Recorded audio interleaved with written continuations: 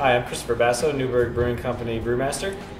And I'm Paul Haleko, Newburgh Brewing Company President, and we are here right now to talk about Newburgh Cream Ale. Cream ale is really one of those few really indigenous American styles of beer, especially up here in the Northeast. I think a lot of people grew up with cream ale, but unfortunately it wasn't always a sort of high quality beer. So I set about to make a craft version. It's got barley malt, wheat malt, oats, and raw barley.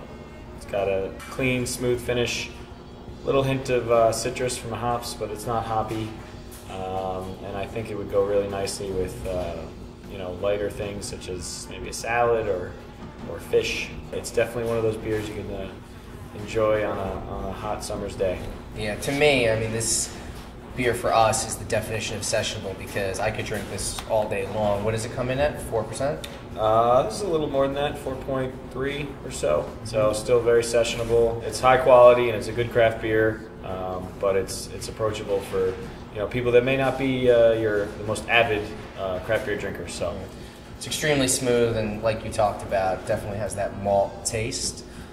But it's an outstanding beer. I'm not necessarily, or I wasn't previously a big cream ale fan, but I think anyone who drinks our cream ale will agree it's a delicious beer, and we hope you enjoy it. Just like our little cow here. Want some cream ale, little buddy? So, enjoy a Newburgh cream ale at a bar or restaurant near you. Cheers. Cheers.